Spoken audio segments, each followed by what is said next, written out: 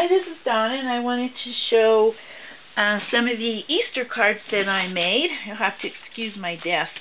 I'm getting ready to run to work this morning. But I got these, this card, the templates, on cardmakingparadise.com.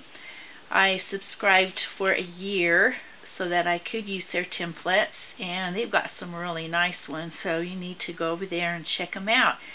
This one is like a little Easter egg that cracked and lifted up the little top of it, and it's a little bunny saying Happy Easter. And it comes with the bunny, it comes with all of that except for the flowers, of course. It even has the little sign, and they stand up. So I made mine double so it'd be a little stiffer. So it stands up like that. And so I'm just going to quick show you how I decorated them. I just did this one like that. And just put some flat flowers. Some of these I have to mail off, and I know I'm late, but that's the way it goes.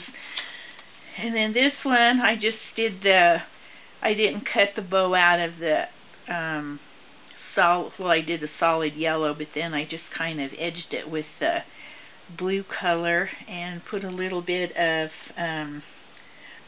glossy accents in the middle of the bow to get it a little perked up a little bit.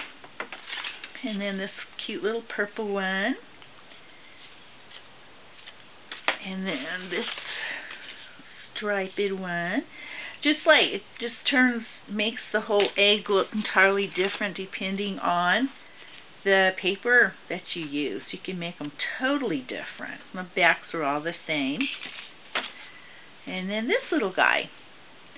So I just wanted to quick show you these cute little cards.